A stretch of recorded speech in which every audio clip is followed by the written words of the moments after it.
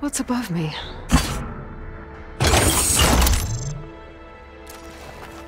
My man Ted, harbinger of the end of times. What can I do for you? Your modifications to Recluse Spider, the separate repositories for Gaia and Hades samples, well, the costs are off the charts.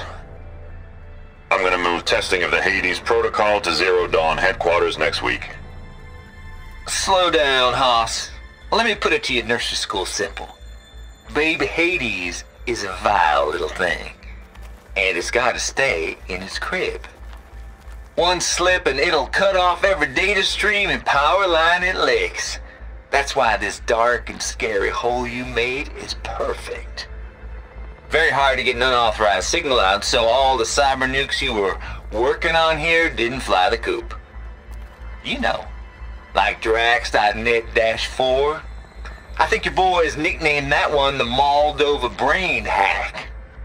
That was a clearance level 9 project. Aw, thought you goons scrubbed this place squeaky clean. But your pal Trav went over it with a white glove and found the grime. Nah, here we'll do just fine for Hades. Later, teddy bear. If this place was isolated from the outside, then any Gaia backup stored here wouldn't have been purged. Safe from Ted Faro's machinations to obliterate Gaia's Apollo database.